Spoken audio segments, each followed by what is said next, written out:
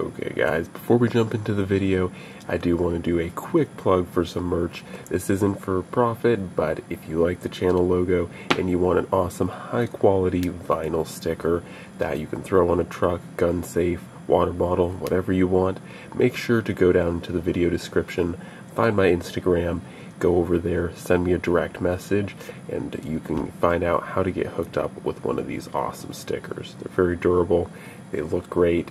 I personally really like the channel logo. If you like the channel logo too, make sure to send me a message on Instagram and we can get you hooked. Okay, guys, it feels like it's been forever since I've actually done an EDC, true to life EDC update. So today in this video, we are going to be doing just that. We're going to be taking a look at my EDC and how it's changed. And honestly, I do think quite a bit has changed since the last EDC update that I did. So without any further ado, let's jump right into it. Okay, so we're going to start with the tech here, because the tech is probably the most changed thing, and there's quite a bit to explain to it. So to go over all of the basics, for the watch, I'm running an Apple Watch Series 5. I'm running for the phone, I'm running an Apple iPhone 11 Pro Max, and I'm running for headphones the AF1 Air. And I'll start off with the Airs. So the primary reason I'm running these is because most smartphones nowadays don't have a hard wire for wired-in headphones, which is kind of okay for me because I don't really use them much, especially due to the way that my ears are. They really don't work well when I have any type of headphone that is inside my ear. So that's where these AF1 Airs come into play. They're not the best and they don't have the greatest sound quality, but they do have a really good battery life. They'll last me usually several days on one charge. They're really easy and stupid simple to set up and pair with your phone and your watch, and they just work really well for me. And being that these are bone conduction, for me, they work better than traditional headphones because they bypass your ears completely. And if you want to know more about bone conduction, you can look that up on your own because that is a lengthy subject. But anyways, these are bone conduction headphones and they work really well for me. And yeah, so that is the headphones. Going over to the Apple iPhone 11 Pro Max, which is a mouthful. It is in a Defender case, and this one just so happens to be Realtree. I think it's Edge. And some people might be asking or thinking I got the Realtree Defender look because I am a big outdoorsman and woodsman, and that's not completely inaccurate, but it's actually just the cheapest Defender that I could find that wasn't in a feminine color. So that's why I went with this color, and I got this case used, though you could barely tell. It looks very new. So anyways, that is the phone setup, and once again, this is an Apple iPhone 11 Pro Max. And the reason why I went with the Pro Max, or the 11 Pro Max, especially when some people might be saying, didn't the 12 Pro Max just come out, with the battery life on the 11 Pro Max as opposed to the 12 Pro Max. Certainly the 12 does have better sensors, better chipset in it, and some clear advantages, but one of the biggest disadvantages was Apple decided to slim down the battery of the 12 Pro Max quite considerably in comparison to the 11 Pro Max.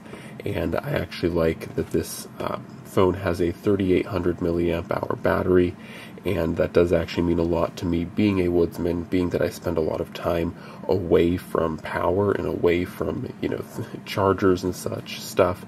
I do carry battery banks sometimes, but I like to have a phone that will run all day, and I mean all day, like 24 hours.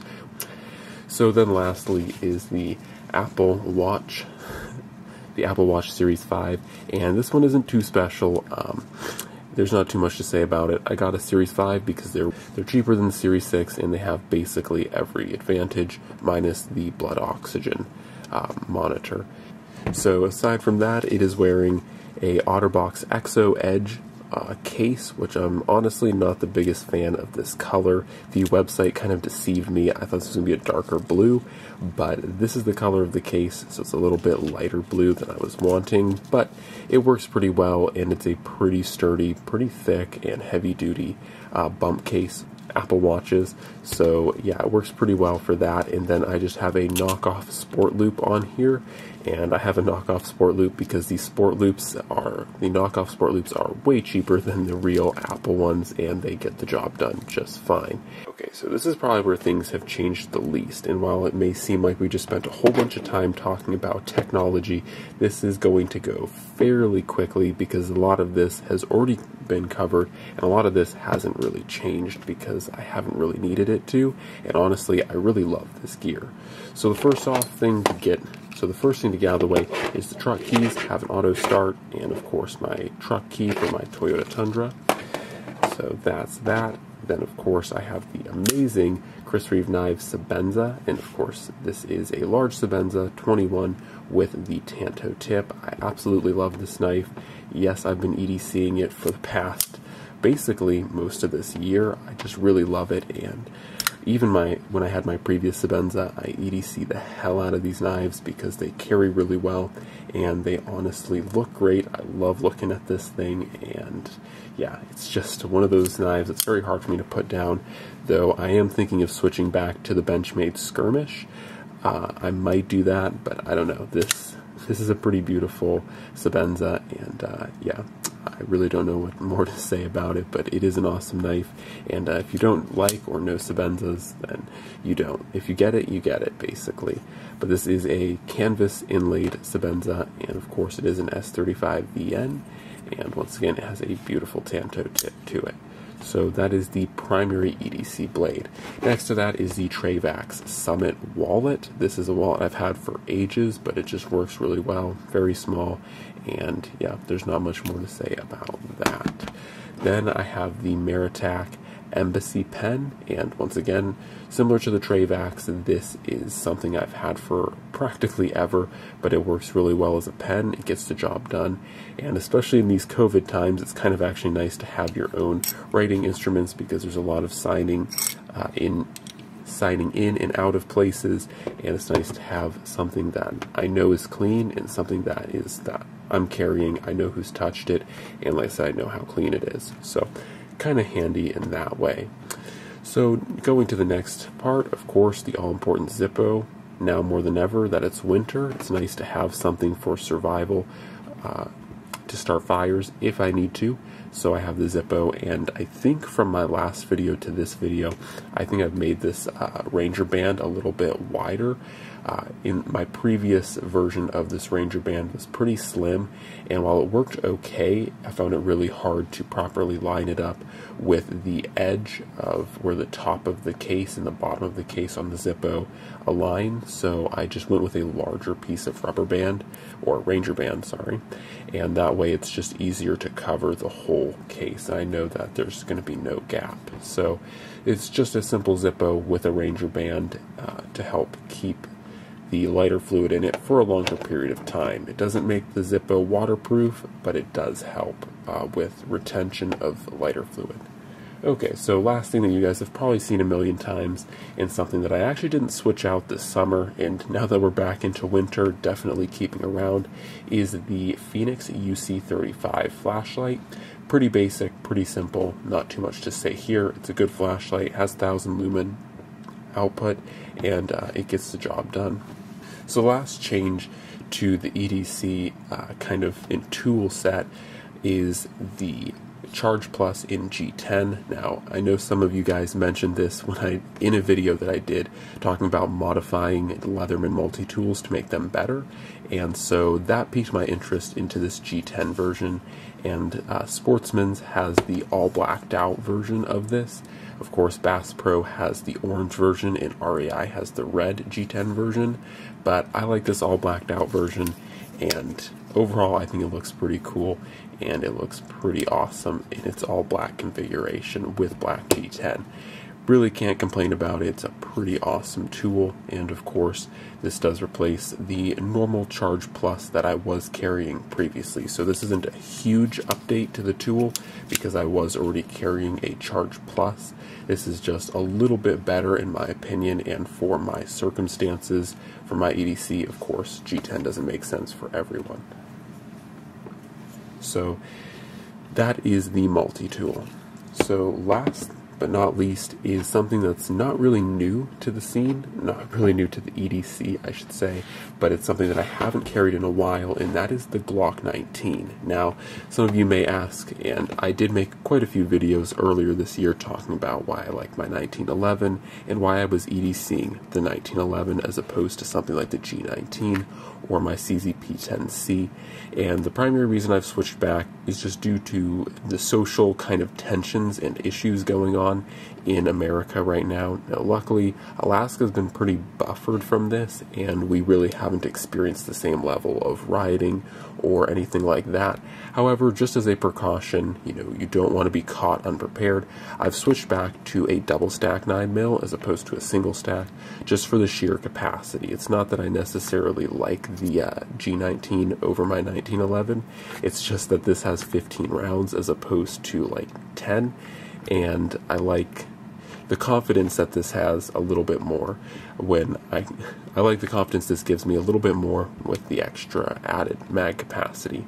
So that's why I swapped back to my G19, and this is in a Nate squared tactical crossbreed holster. Of course, Kydex for this and leather for the rest of the holster. So that is the holster that's being carried in, and of course I have this is Critical Duty, which is a plus P 135 grain 9mm round, and of course it's 15+1. So that is what I'm carrying for the firearm, and once again, the reason why I'm doing that is just due to the fact that, whatever may happen, I like to have a few more rounds nowadays, just in case anything kicks off, or just in case I need that extra mag capacity. So that is what I'm carrying for the firearm.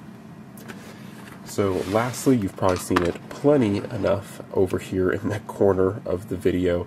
This is the belt that I'm usually using for EDC, and I'm not going to pull it fully into frame because it is pretty big, but this is the Hanks Belts Old World Harness, and it's a pretty thick leather belt. The primary reason I'm using that as my EDC belt is because it's easy to swap from a bushcrafting loadout or a survival loadout to an EDC loadout with this belt. It's a little bit thicker and a little bit more heavy duty, so it allows me to support my everyday carry stuff as well as bushcrafting or survival equipment. So I'm carrying this primarily just because it's easier to swap between different loadouts. Last but not least is EDC pants, and I really haven't talked about this in a while, but I certainly have a few options to choose from, but what I've honestly been choosing most of the time is Fjällräven Vita Pro pants. Once again, I really like all the options of these different pockets. They allow me to carry the different equipment that I want to carry without much issue. I will occasionally swap back between 511 strike pants or Carhartt cargo work pants, but I really do like these Vita Pros by Fjällräven. They're very comfortable, very flexible, and for EDC or outdoor use, they work really well. And once again, similar to the belt, I primarily EDC these pants because they allow me to easily swap between bushcrafting and everyday carry loadouts. And especially in the past few months, where I've been working hard to make a lot of videos, I've been having to swap between EDC and bushcrafting and survival so frequently that it's nice to have some things that are interchangeable between the several practices or several different things that I do. So that is why I'm wearing the Fjällräven Vita Pros. So that is my basic EDC. I know it's been a pretty long video, but hopefully you guys have stuck through it. Hopefully you enjoyed that. And look, I know I don't do these EDC update videos very much, and I really only do them when things change, or a significant amount of things change. And I feel like definitely quite a bit has changed since the last time I did an EDC update video. So hopefully you enjoyed that. Hopefully you enjoyed taking a look at some of this stuff. And as always, God bless, and I'm out.